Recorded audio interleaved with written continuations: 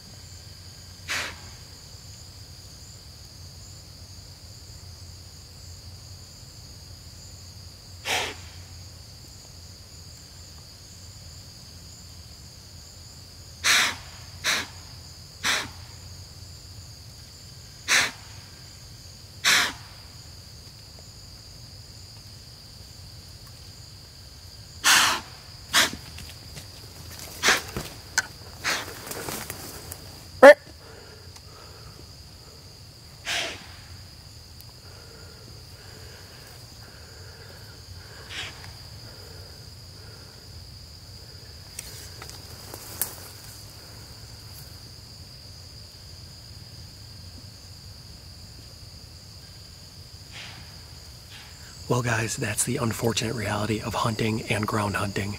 Unfortunately, I had a mature doe come up behind me and she winded me, and then her fawn came out and she actually did end up coming 14 yards broadside after winding me. But unfortunately, as soon as I was able to draw back, she immediately saw me and took off. Tried to get her to stop at about 40 yards and no shot, unfortunately. So made the responsible choice, did not fling an arrow when I wasn't ready. But you can see I'm shaking. Doe, buck, doesn't matter. Just pumps me up insane. So we're gonna sit here for another half hour, 45 minutes, see if we can make it happen on a different deer.